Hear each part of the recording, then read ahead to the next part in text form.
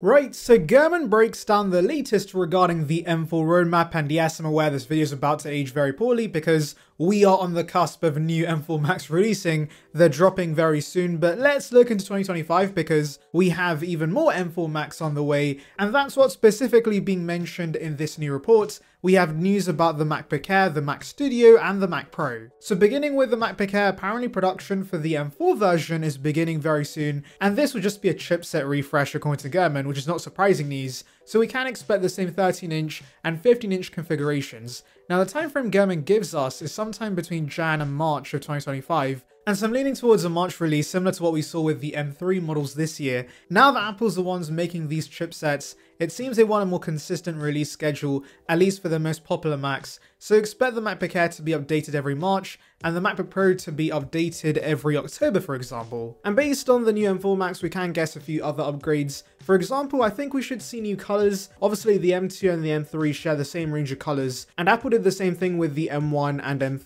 iMacs, but with the M4 version, they gave us slightly different colors, and so expect the same here with the M4 MacBook Air getting a new range of colors because the design is staying the same for the third time. We can also expect Thunderbolt 4 support, a 12 megapixel center stage camera, and maybe also the ability to get a nano texture coating if you have the money to splurge. Also remember, with the new M4 Max, it's now 16 gigs as standard. The Apple kind of surprised us by giving the existing MacBook Air models 16 gigs as standard, so I expect the M4 to get that as well. Also, like the base M4 iMac, we should see a binned M4 chipset with 8 CPU cores and 8 GPU cores, but the full fat M4 should have 10 CPU cores and 10 GPU cores. Also, if you want to upgrade the RAM, you should be able to now get a max of 32 gigs, but honestly, that's pretty overkill. The next Mac Mark Gurman talks about is the Mac Studio. Allegedly, this was initially on track to launch with the MacBook Air, but it's now been pushed back to June. However, I do want to call out Gurmy because he actually told us before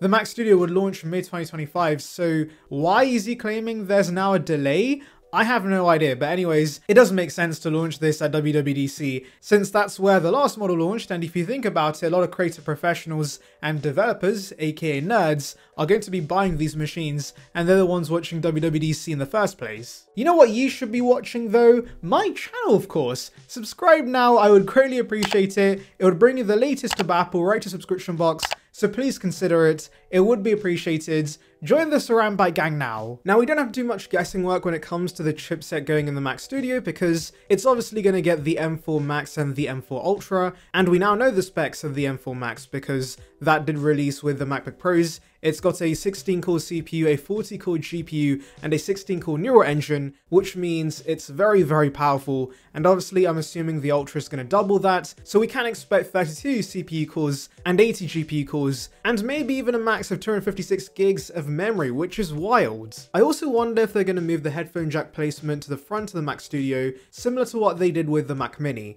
That would be way more convenient. Finally, let's talk about the Mac Pro. What's happening with that? Well, initially I thought this would be refreshed alongside the Mac Studio around mid-2025 as well, but according to Gurman, this has been pushed back to late 2025. Now that does make me wonder, what chipset is this going to use if it launches at the end of next year? Surely it would be kinda late implementing a variant of the M4 because we would probably be on the cusp of M5 MacBooks by then.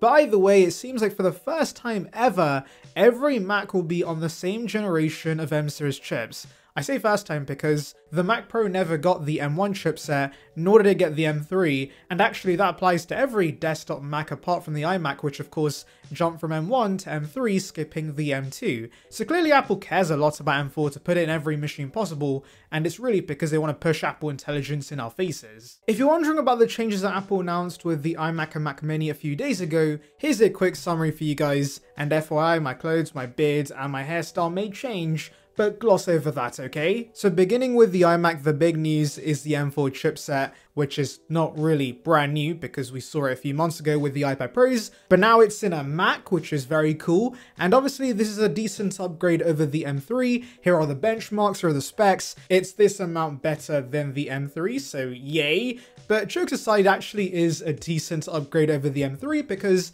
it's based on the TSMC N3E process, which is much more efficient. But that's not the big news of the day, guys. The groundbreaking change has to be 16 gigs of RAM as standard. I never thought this day would come, but Timothy has finally been gracious and has given us 16 gigs of RAM for the same price as standards. I can't believe it, guys. I'm about to faint in excitement because obviously this makes this new iMac much better value than the outgoing M3 version. You can now comfortably get the base model and not sell your kidney to upgrade the RAM, so that is very awesome news. Now, because 16 gigs is the standard, you can now get 32 gigs of RAM with the M4 chipset. That's a nice boost over M3, which supported a max of 24 gigs, and also you now get a new 12 megapixel center stage camera on the front. So this is the camera we see on iPads and also the studio display, and it means that, of course, if you move around, the camera tracks you, which is very awesome. And you also get a desk view, which means you can now record your face and also an overhead shot of your desk at the same time.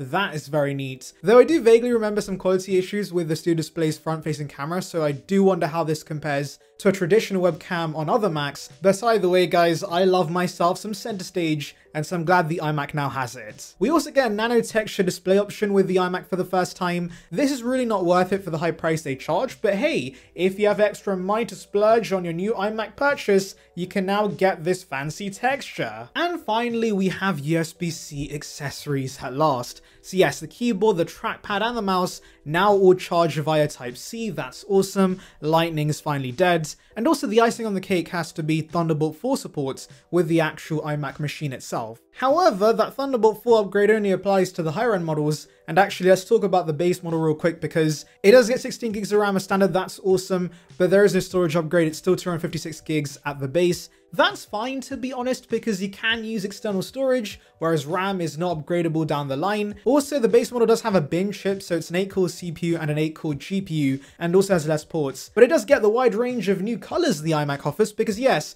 after being lazy with the M3 refresh, they finally gave us some new shades, and I must say the new orange and green are quite snazzy. Also, thank you Apple for not being extra lazy and actually giving us some new wallpapers. The new wallpaper actually spells out iMac, which is very nice. So yes, thank you for giving us some visual changes. Now, of course, Apple's still shoving down Apple Intelligence down our throats, and that's really the main thing they're talking about with this iMac refresh. But beside from that, this is a pretty decent upgrade on the whole. It's definitely a lot more substantial than we expected, and 16 gigs of RAM as standard is again a big upgrade and makes us much better value. Also, it has actually got cheaper in the UK, so it's £100 cheaper, now with double the RAM. That's awesome news for us UK folks. But in the US, it's the same price. And now let's move on to the Mac Mini, because guys, this thing is tiny. And it's kind of crazy to realize how much wasted space there used to be with the older model. But yeah, the new design is a radical change, and the leaks were right, it is about the same size as an Apple TV. Now, apart from the new design, there are some other changes to note. Number one, we have new chipsets. So the base model has M4, which has a 10-core CPU and a 10-core GPU, and also 16 gigs of RAM as standard.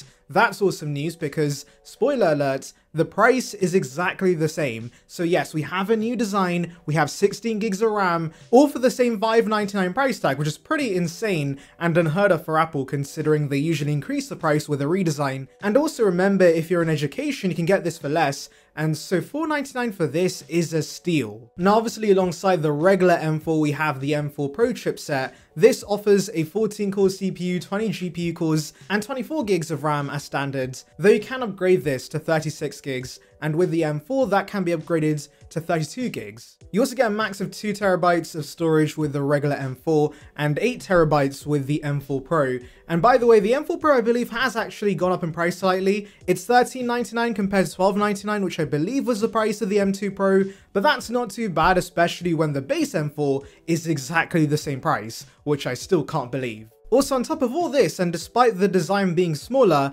Apple's actually given us more ports. So with the base M4, you get 3 Thunderbolt 4 ports on the back and 2 USB-C ports on the front. HDMI and Gigabit Ethernet's also still there. And then with the M4 Pro, you get 3 Thunderbolt 5 ports on the back. So yeah, honestly, Apple's kinda nailed this refresh. I'm very happy with this. Anyways, let me know your thoughts in the comments. Make sure to like and subscribe for more content like this. And thank you for watching.